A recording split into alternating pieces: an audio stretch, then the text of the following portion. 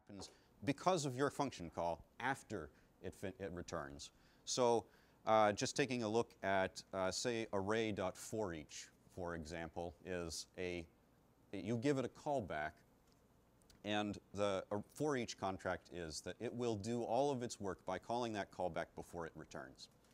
Whereas later I'll show you promises. In a promise or in an asynchronous callback, the function will return before it calls your callback.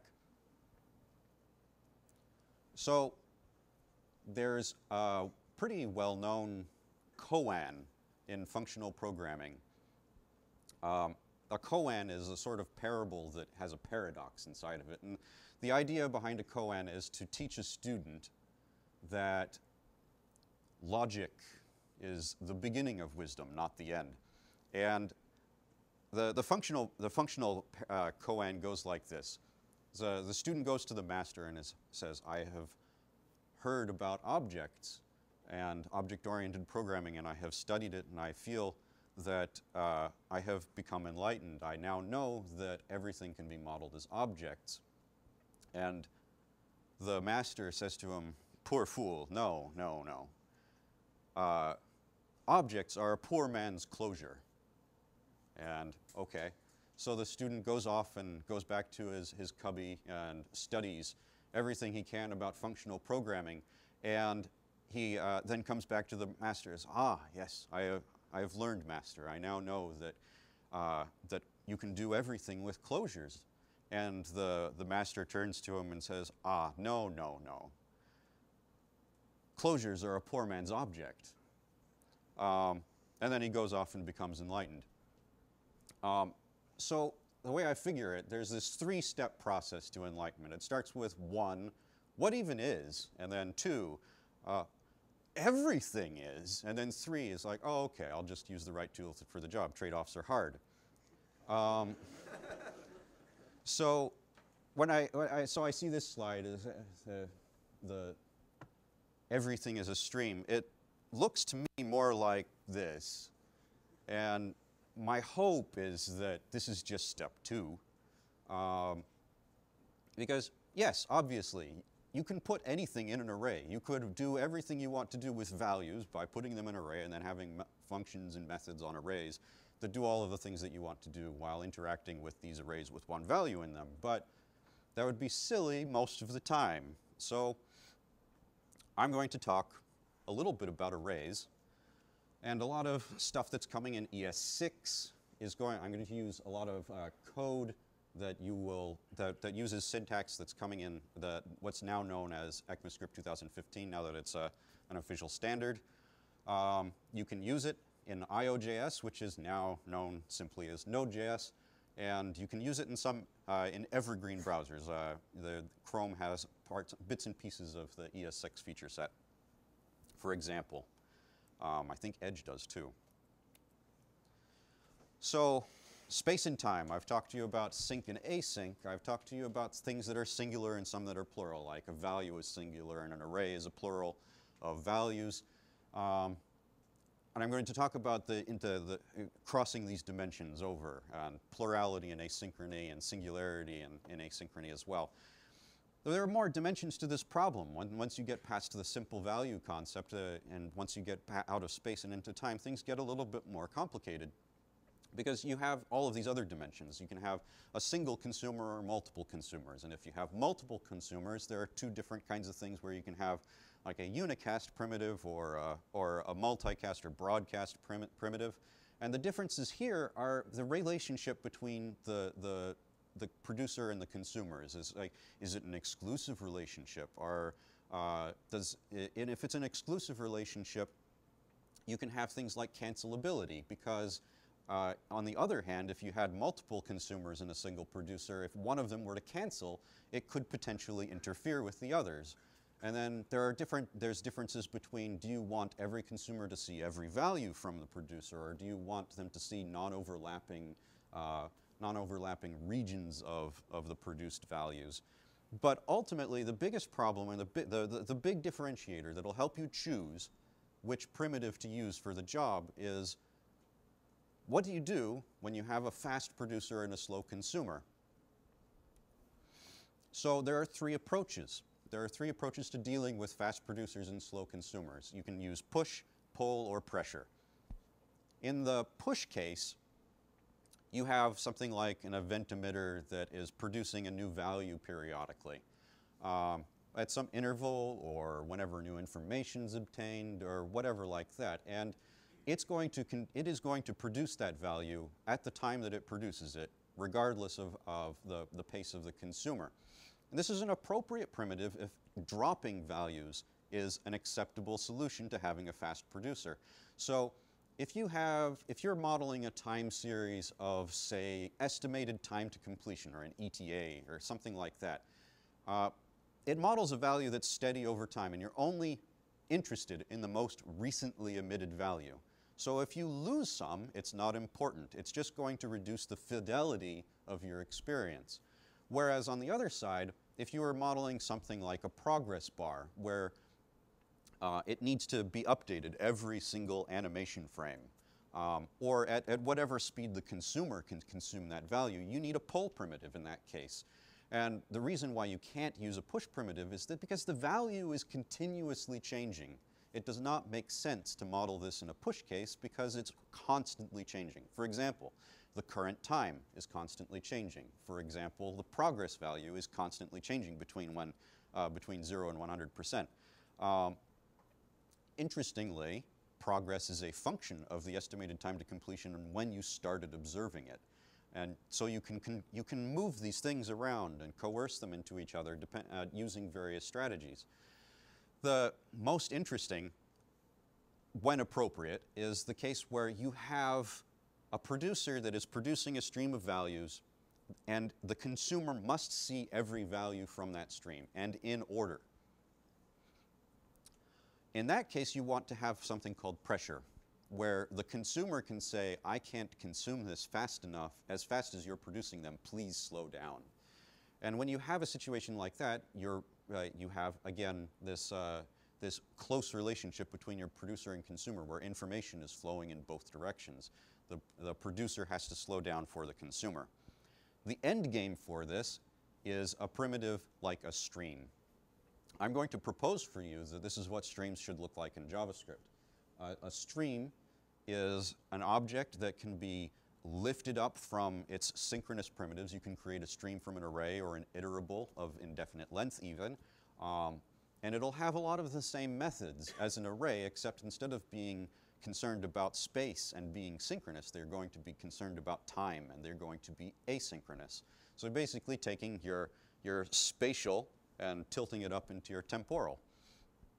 And we're going to use the promises for singular values and streams for plurals. The array's map function, for example, is going to return another stream. Its reduce function is going to return a promise for the ultimate value. And the for each function, which before was synchronous and returned undefined when it was done, it's going to now return a promise, again for undefined, when it's done. In order to work our way up to that, I'm going to start at the bottom, though. This is a value. A value is the most primitive thing. It is a singular, and it is spatial. It breaks down into two parts, and these two parts are duals, and you're going to see duals at every layer of this design. It'll have, in this case, you have a getter and a setter. So what a dual is, in general, is it's a type where there are a pair of types, where if you take the argument type of one side and the return type on the other and flip them, you get its dual. So in this case, you see get and set are duals of each other because set accepts a value and returns an undefined, whereas get accepts undefined and returns a value. So there's this bidirectionality to them, and or they're a mirror image of each other. The important thing, though, is it also has this concept of unidirectional data flow. You can put a value in the set function, and you can get a value out of the getter, and the data flows only in that direction. And this becomes important for the robustness of more complicated programs. And then if we take our value and then move out into the plural dimension, in space, we get collections. And we know about, what we know about collections is that there's a wide variety of ways to store things in space. There are a whole bunch of different kinds of collections. Something that they have in common usually is that they are iterable and generatable. So your iterator and generator become your spatial versions of your getter and setter. Instead of just getting one value, you can obtain multiple values lazily from that collection. And then on the generator side, you can put values into the collection as you obtain them. So let's take a look at the iterator side. The iterator's on the getter side. It's the consumer side of your collection. And like I said, it's going to be the first part of a dual. The next method on an iterator in the next version of JavaScript, as coming out right now, implements a method next that returns iteration objects. And those iteration objects can do two things. One, they carry a value. And they also tell you whether the thing has completed. And that aspect that these things can be completed makes them concatenatable. You can take two iterations and concatenate them. It'll exhaust one to completion and then exhaust the other to completion. So it's important to have that signal. An iterator is synchronous, and it's pull. So in all of those situations where you're willing to model a time series where it is, where the consumer dictates the pace, those continuous variables like time and progress, an iterator is appropriate, especially if it has a conclusion event. Without that, you can boil it down to just a whole bunch of functions that call each other and just get a single value every time you call it.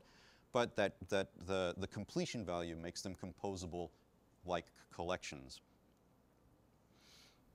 Generator's the opposite side, and you'll notice that instead of having a next method which returns an iteration object, now we have methods that create iteration objects. And one for each of the cases. The next method adds a value to the collection. The return method concludes the collection. And the throw method concludes it in an aberrant case.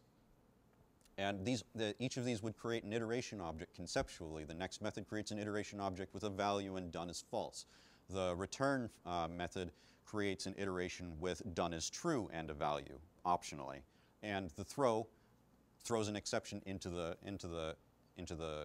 collection. You can pair these things in different ways. One way is to create a generator and an observer. With a generator and observer, what happens when you call one of these methods on the generator, next or return or throw, is it's going to, on the stack, synchronously call into the observer side. Anybody who is observing this value is going to be called synchronously on the stack with one of its handlers, like the onNext handler, the onReturn or onThrow handler, receiving the value from that iteration. And observers can be composed in a lot of the same ways as arrays and can have a lot of the same methods as arrays. So push versus pull. Suppose that you have two time series values. My canonical examples are progress versus estimated time to completion. On the push side, an observer is appropriate. The push side, where you have a discrete time series, something that changes intermittently and at discrete points in time. So estimated time to completion is going to be a value like in 2 minutes, at the time 2 o'clock and 30 minutes. An absolute time, something that doesn't change, that isn't relative to the current time. Observers come to us mostly via the work of Eric Meyer, who's done quite a bit of this and provided the insight of duality for this talk. Whereas pull uses something somewhat similar to an iterator. It is for continuous data, stuff that's always changing, stuff that needs to be sampled at the rate that the consumer is interested, stuff where if you aren't observing a value at any particular time, it doesn't matter. You'll get the next one whenever you call for it. It'll be something like 50%, which is relative to the current time. It'll be a different value at a different time. And this comes from the functional reactive programming world, which is the purview of Kowal Elliott. And Kowal went on to talk about more sophisticated things like a combination of push and pull for FRP for performance reasons, which also gives you a little bit of a hint of this insight that there isn't just one tool for the job. There's a combination. There are trade-offs. Use what's appropriate for your situation. So a generator function is this, these things have been around in Python for quite some time, formed slightly differently. They would throw exceptions for that stop iteration case instead of having an iteration object that captures both the done and value. So generator functions are just like, you have that same exact iterator you had before, where you can take it creates, each time when you call a function, it creates an iterator instead of returning a value. And then when you call next on that, you're going to obtain values from the producer at the pace that you're interested in them. And then on the producer side, it's going to be modeled as a function that continues whenever you call next or one of these other methods. So you'll start out at the beginning of a function. In this case, I'm going to build up from using an array. So suppose that you have a range function. The purpose of the range function is to give you an array, in this case, of values from some start index to a final index exclusive with some step or stride or interval between them. In this case, we're implementing it as we create a result array, and then we iterate from the start index to the stop index, pushing those values onto the array, incrementing, and then when it's done, we return the result. Consider the same exact function, except in the generator case, we are introducing a little bit more syntax, which I've put in bold. There's a star on the end of function, which changes it into a generator function. And it has a yield keyword, which is the point at which this thing will pause between calls to next from the consumer. So this program's program counter starts off at the top of the loop and does nothing. So you call this function range, and it does nothing. The function does not execute at all. And there's a difference between this decision and continuing immediately, which is captured in the notion of evenness and oddness. I don't remember which is which, but this is only one of them. And the trick is that when you call next the first time, it proceeds from the beginning of the function until it hits yield, and then gives you an iteration that captures that value, and done is false. And if it gets all the way to the end of the function, or if it hits a return, it gives you an iteration with the value of the return, and done is equal to true. In this case, I'm just going to capture the value 0, I'm going to capture the 2, and then it'll conclude with done. So that shows you everything that everything that we're going to use as a model for this analogy into time, coming from space. The first primitive, asynchronous primitive I want to talk about is a promise. So a promise has this exact same duality that we saw on values in collections. In this case, it breaks up into a resolver and a promise. The deferred is the word I'm choosing to use to capture both of these. A deferred breaks down into a promise and a resolver. The resolver is the producer side, and you give the promise to the consumer side. So with the consumer, you get to observe the eventual result of some function, and that function may that eventual result may be a value, like a return value, or it may be like an error in a thrown error. So on the producer side, we have an object that has a return function and a throw function that we're going to use to set the conclusion for this promise. And you can only do so once, just like you can only return once from a function.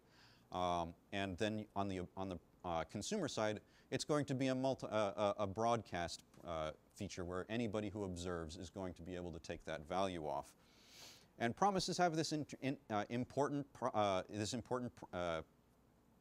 feature of the information flow going only in one direction. Your resolver produces a value and puts it on the consumer. No information flows in the opposite direction. And of course, there are variations on this if you want that unicast behavior, that personal relationship between your producer and consumer, where then you can cancel. And there are a variety of ways of doing that, and we're still talking about what that means for JavaScript. So promises in a nutshell. The most important method on a promise is the then method. The then method allows you to take a promise and create a new promise for further work.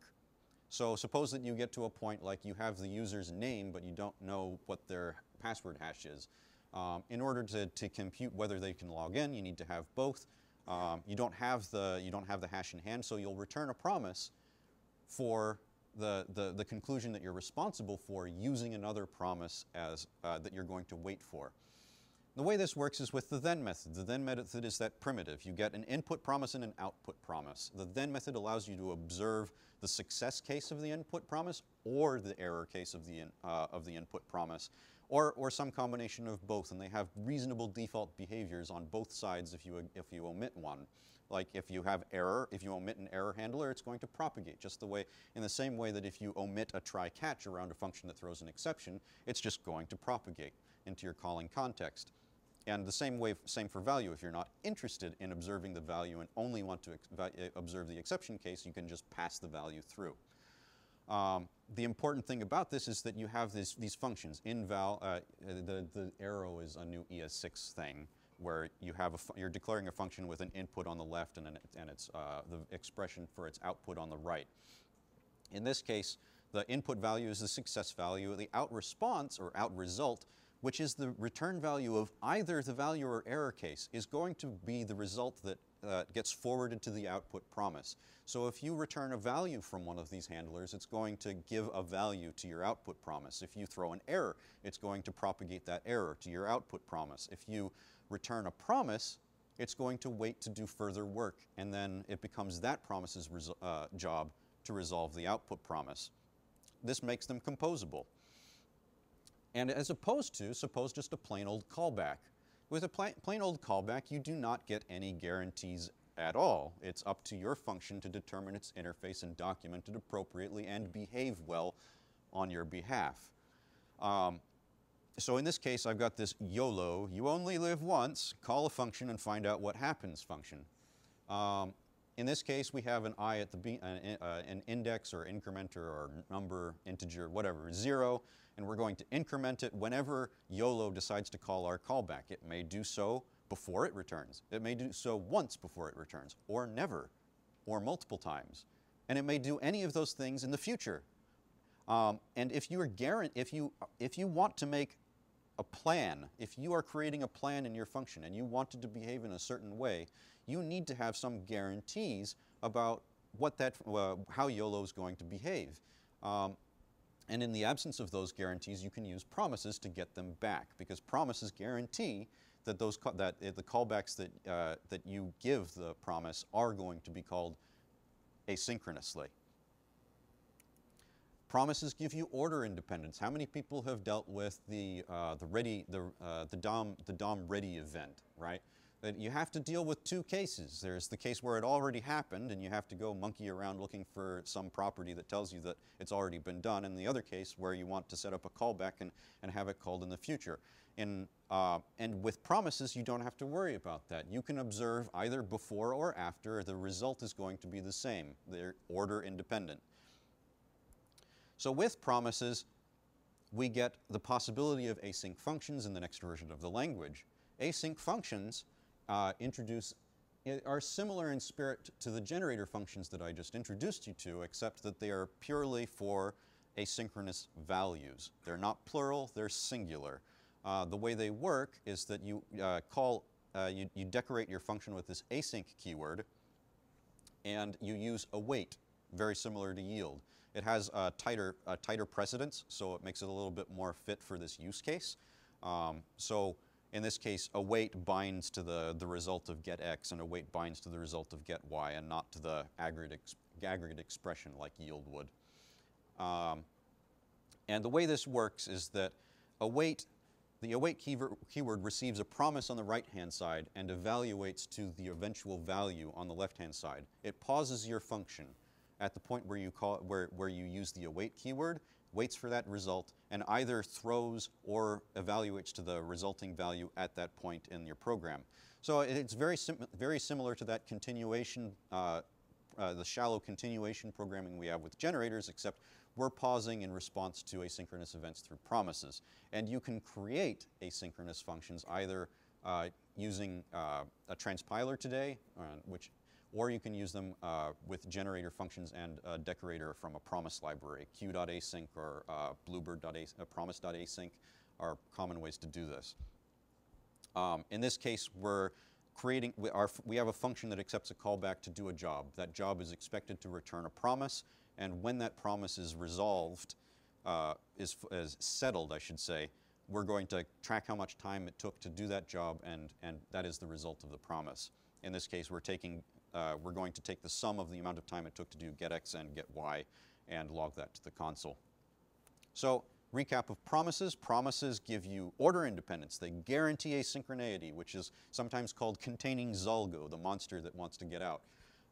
They're a defensive programming primitive. They allow you to have guarantees from when you're using callbacks. They're a principle of least authority, or a POLA primitive, which allows one-way communication. You can give the promise to one person, the resolver to another. They're guaranteed to be able to communicate in exactly one way. They're composable. They're interesting. They're a gateway to using promises as proxies for remote objects, because now you have this separation between time and space.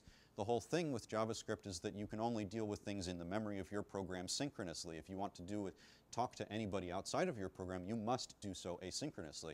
Now we have an asynchronous proxy for an object. Now we can talk to objects in other processes in the same exact way that we talk to them in the same process, as long as you're willing to do so asynchronously. Promises came to me through Mark Miller. There are a whole bunch of other precedents for promises if you look back. But this is the formulation that he put together for the E programming language, which we're inheriting in JavaScript. So what we can do now that we know about plurality and asynchrony is triangulate these two things and create streams. A stream is a plural asynchronous object. It has two sides. It has that dual. It has a producer and a consumer. In order to make streams, I'm going to introduce you to another thing first. This is an infinite promise queue. An infinite promise queue just has two methods, put and get. The thing about infinite promise queues is that unlike with streams, we're going to want to have that conclusion thing where we can concatenate streams. An infinite promise queue is just an infinite promise queue or indefinite promise queue. You put things in, they come out. Unlike a synchronous or spatial queue, you can get things out of it before you put them in. You get that asynchronous order independence that's so important for having sanity when dealing with asynchronous programming. The guarantee is that if you call get, you're going to receive a promise for some respective value from the conceptual collection. When you call put, you're going to put the next value into the collection. And that value may be a promise. And the corresponding puts resolve the corresponding get. So the first get the first put resolves the first get. The second put resolves the second get. So you can have your producer and consumer running at different paces, and one can be producing and one can be consuming, and they can be blissfully ignorant of what happened first for the other side. So I propose that you can use promise queues to transport iteration objects, those things with done and value properties that you have from iterators and generators. So in what we're going to do is we're going to create an object. We're going to create these promise queues, and we're going to put iterations into them and obtain iterations out of them. Promise queues are deceptively simple. They are succinct. This is the entire implementation of a promise queue given a promise library, or at least one variation on the theme. You just implement your get and put, and it's an asynchronous linked list. Don't think too hard about it. I was asked to reproduce this on an interview and failed. I wouldn't recommend. But it is a great foundation for streams using promise queues. You create two promise queues. One of them is going to transport values from the producer to the consumer. Another one is going to transport acknowledgments from the consumer to the producer. So now we have that tight relationship, the two-directional data flow between the producer and consumer. This enables us to do cancellation because the consumer is in just as good of a position to terminate the stream with an aberrant case as the producer is. And they're symmetric. Amazingly, the dual of a reader is a writer, and the dual of a writer is a reader, and they're the same exact interface. You have an object that's very similar to an iterator. It has a next function, a return function, and a throw function, and the only difference is that they return promises for the things that an iterator would have returned synchronously. So the next function accepts a value, which you're transporting back to your consumer, and or transporting to your producer, or transporting to your producer or back to your consumer, either way. And it returns a promise for an iteration, that object that has a value and a done.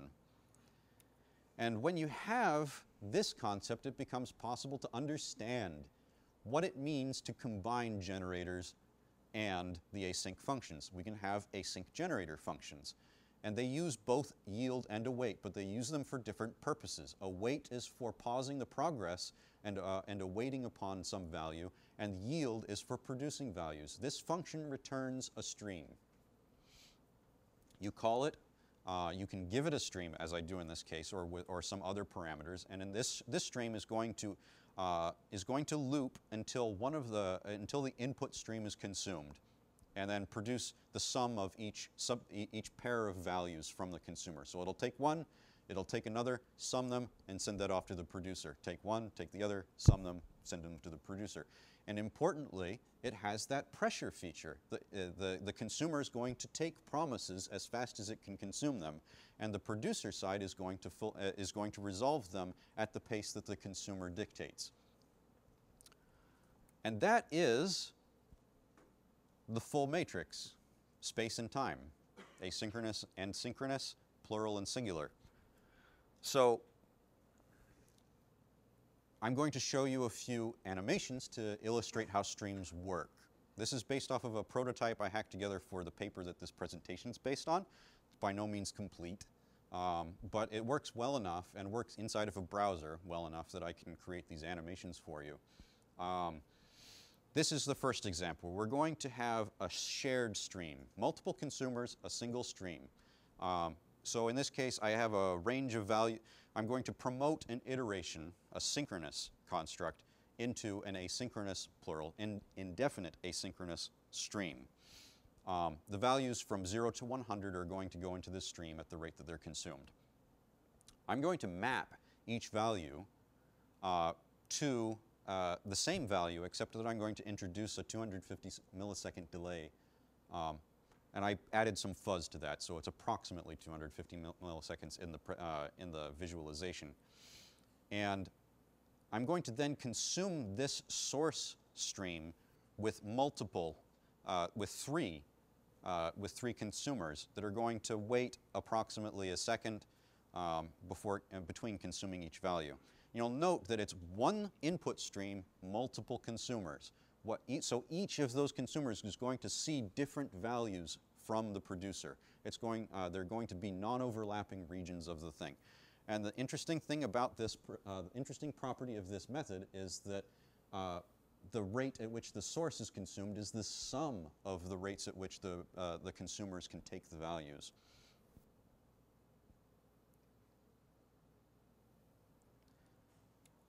As opposed to forking a stream, where you want all of the consumers to observe every value in order from the producer. So this is a very similar concept. We are creating a stream from an array of 100, we're introducing some delay, and then we're forking it into 3 streams. And for each of one of those, we're going to consume them at a different rate.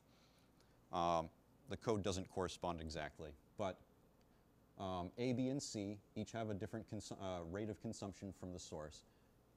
You'll note that the source is being consumed at the rate of the slowest consumer.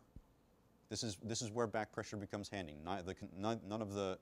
The producer is not permitted to move any faster than the slowest consumer, allowing all of the consumers to see every value. And that is the trade-off you're making. Do you want, how are you going to respond to this case? This is expensive. You're going to proceed slowly. You're going to proceed at the speed of the worst case for your consumers. Whereas if you went the other road and managed to find a way to partition the stream in a way that it doesn't matter which stream gets which value, you can move faster. This is a sequence of maps. You'll notice that unlike arrays, each of these methods on a stream has an additional argument that you can pass in. You've got your callback, your context pointer, and this is your parallelism limit, the number of jobs that it will do in parallel at any given time. This allows you to do an infinite amount of work one piece at a time, and to consume at the pace that your jobs are actually doing their work. So what map is going to do is it's going to create a job for every value from the stream, and it's only going to have 32 outstanding promises at a given time. And the next step is only going to do 16 at a time. The next one's going to do 4, and then the last one's going to be serial. It's going to do 1 at a time.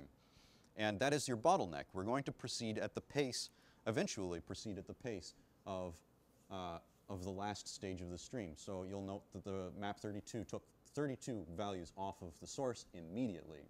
And then the map 16 took 16 off of the 32 immediately.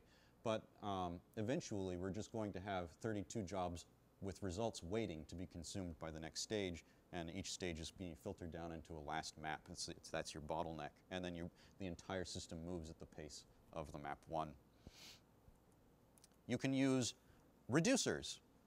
Reduce on array is awesome. Reducers on streams is even more awesome. You can limit the amount of work, do a whole bunch of things asynchronously, and you can limit that amount of work. So this reducer is going to find the maximum of the values from the input, and it's going to do that by doing a job that takes a random amount of time and then return the maximum of the 2 values and log the result. The way I've done this is that, the way I've done this simulation is that each of the values from the candidate stream, or from the source stream, is getting promoted into the candidates pool. And then each candidate is being moved into a job where it's either the left side, A, or the right side, B, of this max operation that's going to take some time. And when it's done, it's going to discard the lower value and put it in the not max pile, and the other value is going to return to the candidate pool. And then the reducer just opportunistically does some number of jobs at a time, taking whatever values are on the candidate pool. And you'll notice that, like, for example, 99 is still a candidate, is being compared against new values, and eventually it'll have to be compared against values that have been laying around for a while, compared against candidates that you've already seen and compared against multiple others. So we got 99, 98, and 97 are in the running. 96 is still, no, just got discarded. And then at the end, the last one's deathmatch, and 99's the win. And then you can compose these things. Map can be map and reduce. You've heard of them before. Here they are in JavaScript in a single event loop using streams. The map is taking values, it's transforming them, or in this case just adding some delay, and then the same maximum operation occurs. And I won't belabor you with watching the entire thing again, but we just added this additional stage, which is the map, which is producing values that the reducer is consuming.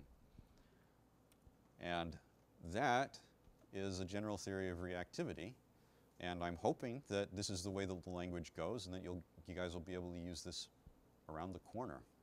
I'm an engineer at Uber. We're hiring in San Francisco. I'm working on a network overlay that is very interesting. We have all sorts of projects in geospatial indexing, and we have no limit of interesting problems that if you're interested in them. And come talk to me later, and I'll tell you all about them.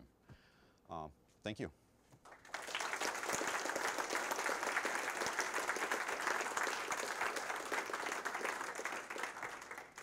I'm prepared to take questions. I guess I have another, I'll give it another 10 minutes and then yield the room. Is there any sample implementation of this, like these streams, casts?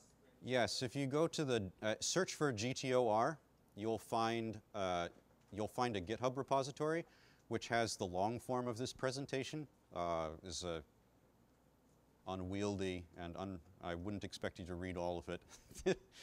You've gotten a good summary of this, summary of it here, but it also includes sample implementations of some of these primitives, including a task primitive, which is like a promise, but it's cancelable and has this other feature where once it's observed, it can never be observed again, which has implications for garbage collection in a distributed system, among other things. So for promises, it makes sense to have them in the language because the inspection tools for promises are getting better. You can see promises outstanding. You can have another panel in your inspector that says these promises are still pending, and these promises have been rejected but unhandled so far.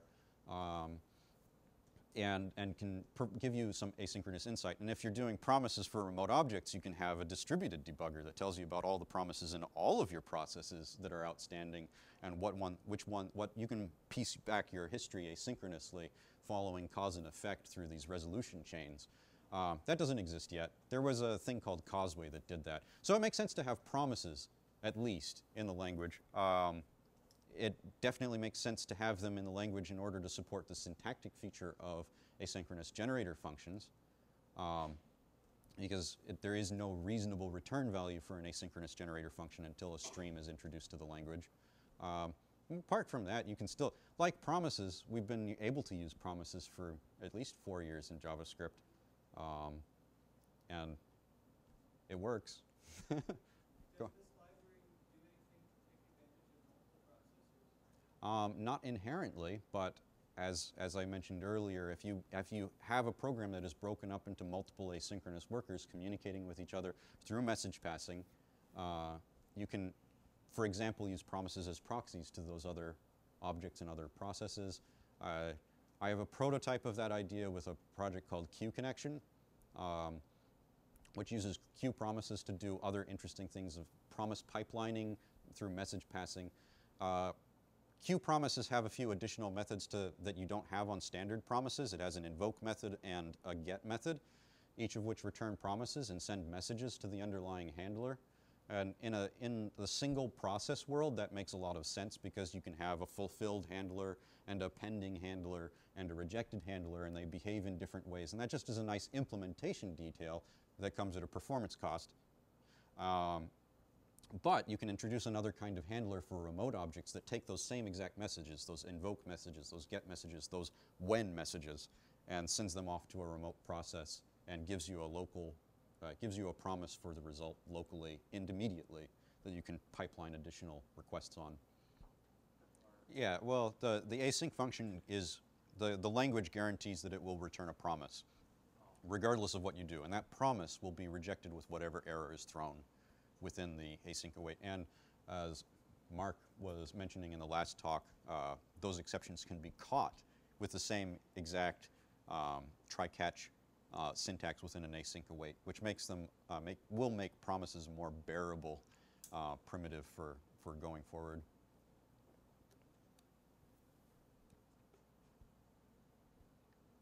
Oh, one more. You had an async generator function. Yes. So in your yield there, whatever you return gets wrapped in the promise if it's just a primitive? No. I was thinking about that earlier today. Async and the yield and await are necessarily different because it is a perfectly reasonable thing to do to yield promises before they're resolved, and basically use your asynchronous generator function as a transport mechanism for these promises without actually waiting for their results. Not sure what you would do that for yet, but wouldn't want to. I wouldn't want I wouldn't want to get rid of the possibility. Go ahead. So the impetus, one of the big reasons for me writing this talk was because there was a question on ES Discuss about what even would be an asynchronous generator function. And the big question was, do you wrap the value or do you wrap the iteration for the value with the promise? Thinking it through, I'm pretty sure that the right answer is give a promise for the iteration and allow the value to be whatever. So when you yield, your yield is resolving the promise for the next iteration, and it just takes the value that you yielded and puts it in the value slot of the iteration object and passes that through. Whatever it is. You could yield await if you cared. All right. Well, thank you for coming. I'm the guy with the pointy hat. You can, it makes me easy to find if you have additional questions afterward. And been my pleasure to talk to you.